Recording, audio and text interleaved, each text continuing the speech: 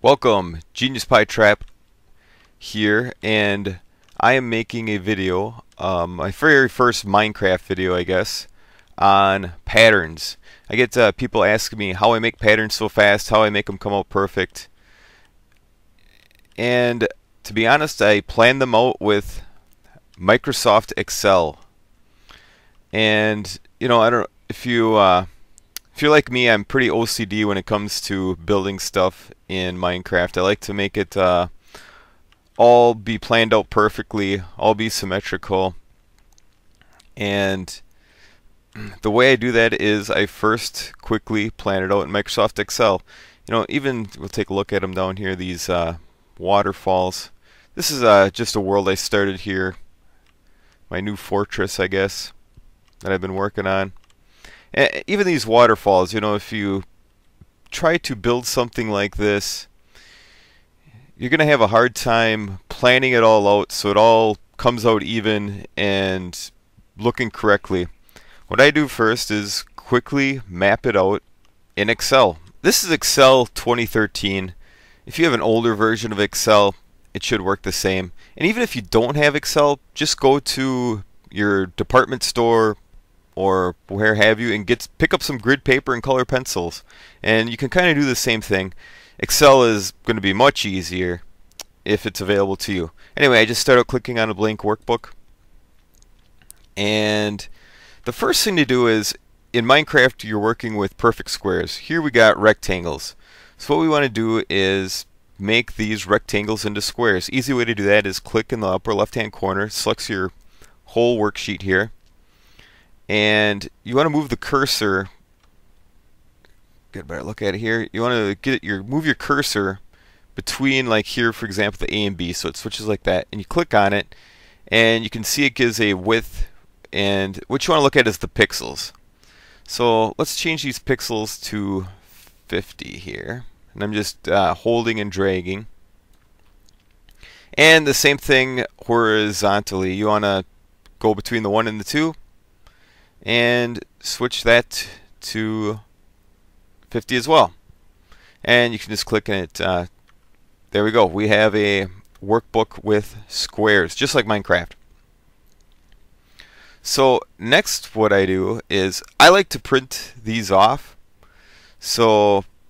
and look at them while I'm working on them. So I like to start with numbers. So I'll put a 1, a 2, and if we select both of these and move to the bottom right corner, we can drag it down.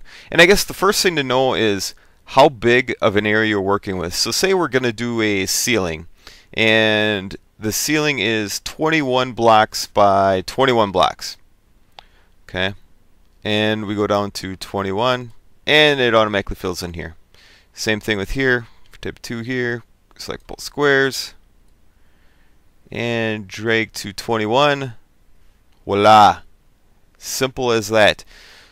And then I select this whole pattern. I get whole pattern like so, and I go under the Home tab, the borders, click down, all borders. So there we have this is what would be our blank template, I guess, of our Minecraft ceiling. And next, I guess, would be to select the whole thing again and decide what your base color would be. What's going to be the background color of the whole ceiling. So here we go to our paint can again in our Home tab, and let's just make it gray. We're going to make it the stone bricks. I like to work with the stone bricks a lot. And here we have stone bricks. And from here, I just start making my pattern. Let's say I have a bunch of blue wool. Kind of looks like the dark blue wool. Let's go with. And I want to do something like this. Let's make, I don't know here, some squares. Like so. Come back like this, and to make it. Now what's great about Excel is you can copy and paste this stuff.